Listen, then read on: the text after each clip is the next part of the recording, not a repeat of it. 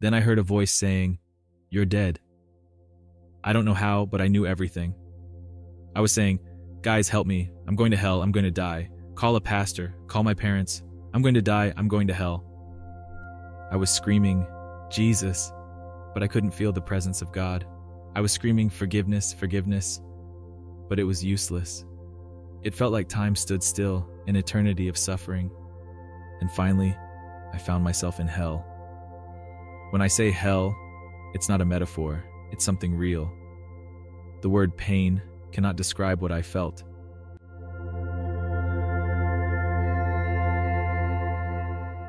Hello, everyone. Today we're going to share a real-life testimony of life change in Christ. If you have a life story and would like to share it, we want to hear from you. We are always looking for testimonies that can touch and motivate everyone's lives. If you have a testimony in Christ that you would like to be read here on the channel, contact us through the comments to send us your story. We can't wait to hear your amazing stories and share them with our community. Thank you for being part of our family. Now, let's get to today's testimony.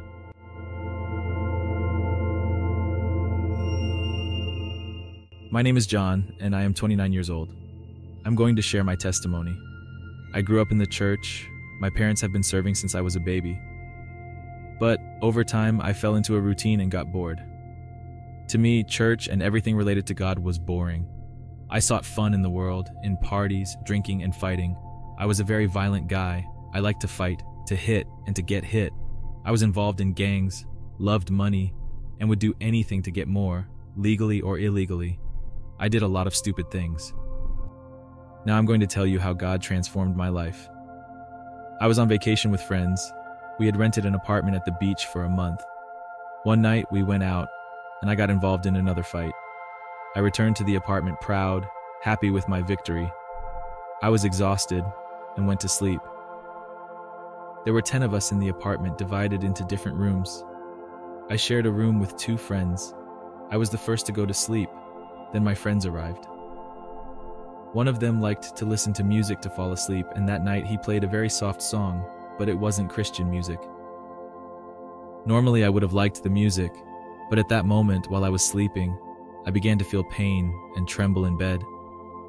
It felt as if the music was burning me. My friend didn't understand what was happening and laughed it off, not taking it seriously.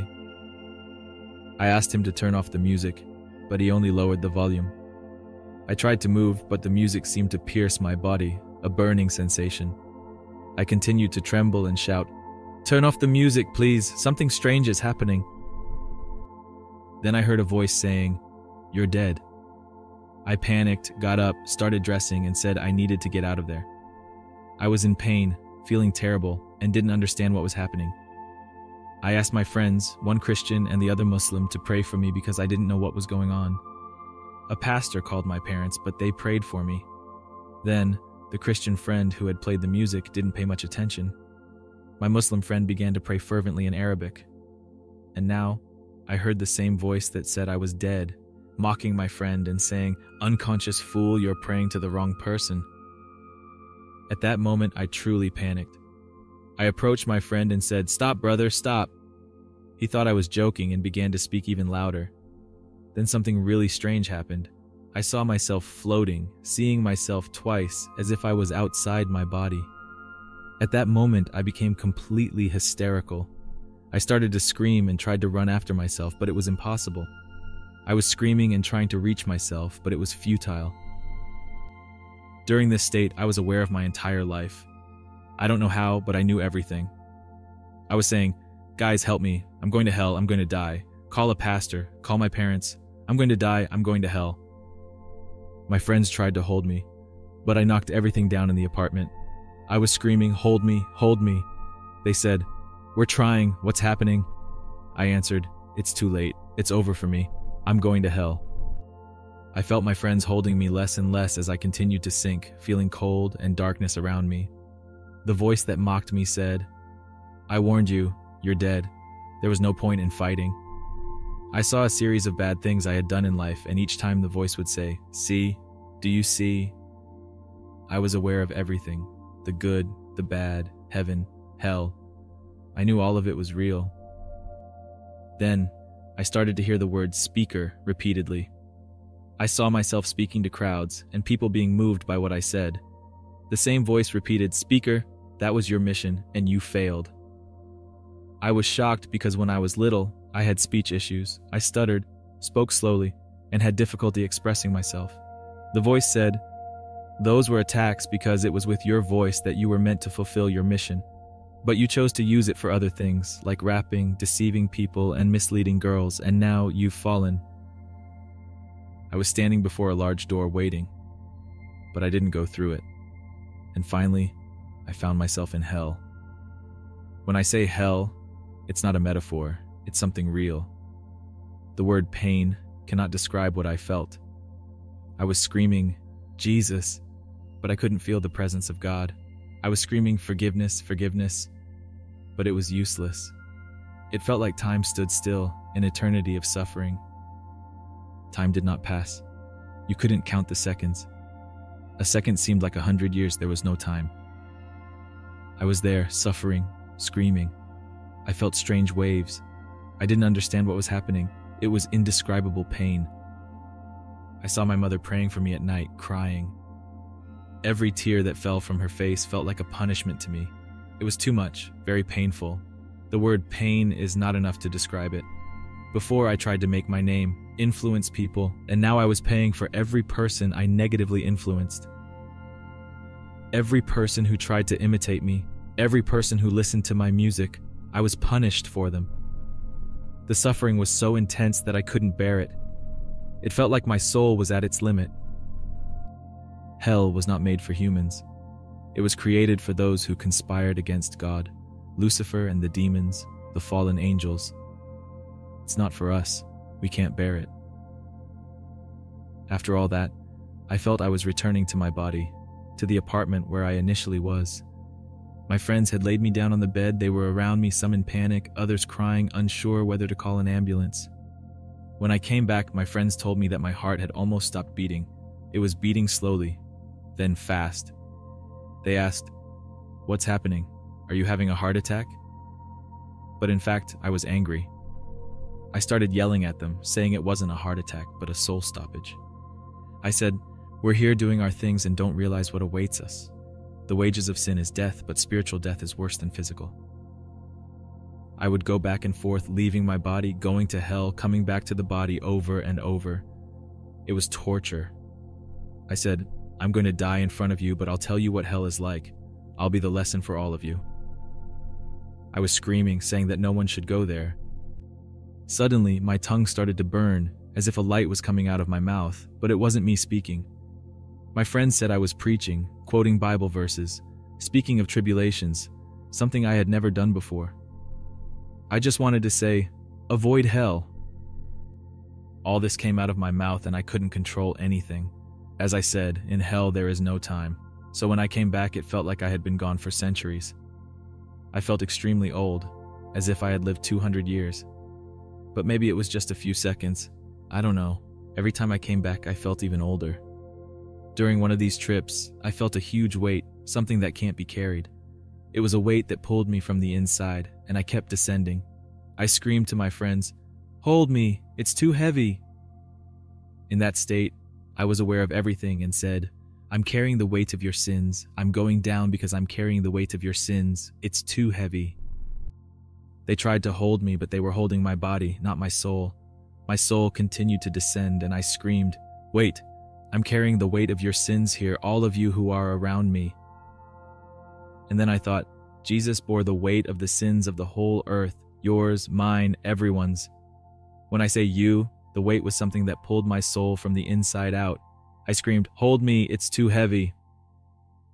They tried, but I still descended. When I went down for the last time, I saw my friend making mistakes, and I started to think, this is my friend, not me. Why should I suffer for my friend? The answer was that, if you walk with him, either you help him stop doing these things or you stop walking with him. I kept suffering. The pain was unbearable, the utmost unbearable. It was too much. I knew everything, felt an implosion inside me, an explosion, weird vibrations. It was all too much. It was the worst pain of all. The pain of a man of God ending up in hell. That was the worst of all. After that phase, I found myself on the ground, on a surface that seemed white, but not entirely. It was a material that seemed clean and luxurious, something I had never seen before. I got up and saw in front of me something like guards, but very tall, so tall that I could barely see their faces. In the corner, there was a huge presence, a bright light. When I felt that presence, I lay down on the ground, face down as a reflex. I'd never felt anything like that in my life. I used to feel invincible when I fought, but I never felt so weak. The presence made me feel like an insect, a grain of dust. A mere breath from that presence could destroy planets. It was too much power, and I was completely vulnerable, dizzy with fear, rooted by the purity and power of that presence. I couldn't move, nor lift my head. I knew that if I did, I would be completely destroyed by that power. I couldn't look up. I just cried and begged for forgiveness, saying I didn't want to die, that I couldn't go to hell. I was so desperate that I expressed myself in slang and in an informal manner. Then that powerful presence of God asked me, "Do you know who you are speaking to?" It wasn't a nervous voice, but an authoritative one. When I heard that, I began to burn inside, to scream and to beg for forgiveness. I promised to speak properly, using the language God gave to men with intelligence. I asked for forgiveness and began to speak clearly and respectfully, as if I were in front of a president or a king. Suddenly I started talking to myself, but it wasn't my voice. It was a deep voice. My soul was elsewhere, but my body was in the apartment. My friends heard what I was saying, including that deep voice. I was promising to dedicate my life to God, to testify, to win souls, to serve God. At that moment, I realized the promise was serious. Either I clung to this promise or I would die. I was in great trouble, and that deep voice repeated, "I promise." My friends were amazed, but they heard everything. After I promised to serve God, the pain stopped, but I was still lying down, motionless, with my face on the ground. Then I heard the command, "Rise." I couldn't get up, as the presence was so powerful I felt incapable. I remained lying until someone helped me up. I was on my knees, one knee on the ground, head down, without the courage to look up. I looked around, but not forward. I saw many men around me, but I couldn't lift my head because that power was overwhelming. While I was kneeling, I felt the powerful presence of God and knew I couldn't bear to look directly. It was a feeling of vulnerability and deep fear, but also of reverence and respect for the immensity of that power. I was aware of everything happening around me. When I looked at those men, I realized they were men of God, prophets, evangelists, and pastors. They were in the same position as I was, with one knee on the ground and their heads bowed. They wore a kind of cloak or mantle like a fur over their shoulders. In their right hand, they held a shield, and in their left hand, a sword. I looked around and saw that I was also dressed the same way, with the fur over my shoulders, a shield in my right hand, and a sword in my left hand. Then, they placed a small luxurious chest in front of me, something I had never seen before. Someone said, "This is your mission." When the person put the chest on the ground, I looked at their hands and saw a hole in each of them, surrounded by red marks. That's when I realized that only someone with pierced hands like that could be Jesus. Still with my head bowed, I heard that powerful voice say, "This is your last chance." I knew I had received warnings from God before, but I had never taken them seriously. I was a troubled young man, often putting my own life at risk. Those who knew me knew I had escaped death more than 10 times. Now, that voice was telling me I was forgiven, but this was my last chance. I knew I couldn't ignore it. Then I began to feel my spirit returning to my body. As I was coming back, I heard many things at once, many voices and sounds passing through my mind. I heard the voice from the beginning mocking me, saying I was dead, that I didn't deserve forgiveness because I knew too much. It was a confusion of voices saying I didn't deserve to be forgiven. When I finally returned to my body, I was sweating and my heart was beating fast. I saw my friends around me, some crying, others stressed. They had laid me down on the bed. When I came to, all I could repeat was, "What grace? What grace?" I kept saying that over and over. I told my friends that I realized the seriousness of what had happened. They were touched, but I knew I needed to impact more people. I said I needed to leave there and evangelize the world. I said that no one should go through hell, not even the worst enemy. I had this fire inside me and said my life would change from that day. I told them that my mission now was to win souls and testify, and that I could not continue living as before. I was a rapper, and that name had followed me. They told me to forget that name, to put aside that character I was, because he no longer existed. Then I told my friends that character no longer existed, that now I was a man of God.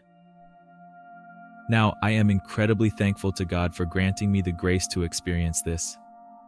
Although it was very difficult, He allowed me to see what awaited me if I continued living the life I had before. If I had died living that way, I would have seen what awaited me afterward. I realized that all of this is truly ephemeral. I was chasing after money, but I realized that I couldn't take it with me after death. The money would stay here, just like the women and all the pleasures of this world that I pursued. I realized that these pleasures were ephemeral and would only lead me to ruin. I thank God for granting me this grace and for being here to testify. I want to talk to you who are listening. It's very important that we understand that this is real.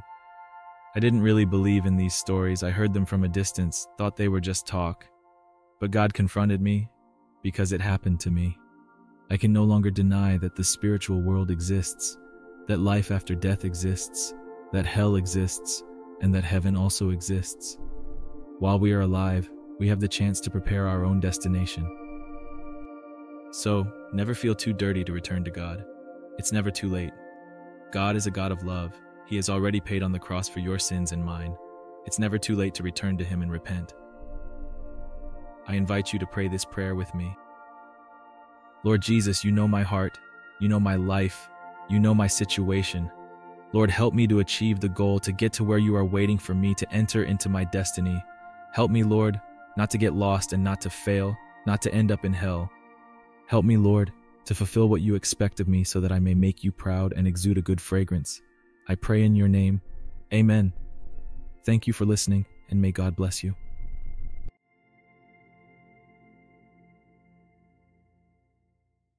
I hope you enjoyed the testimony we brought today.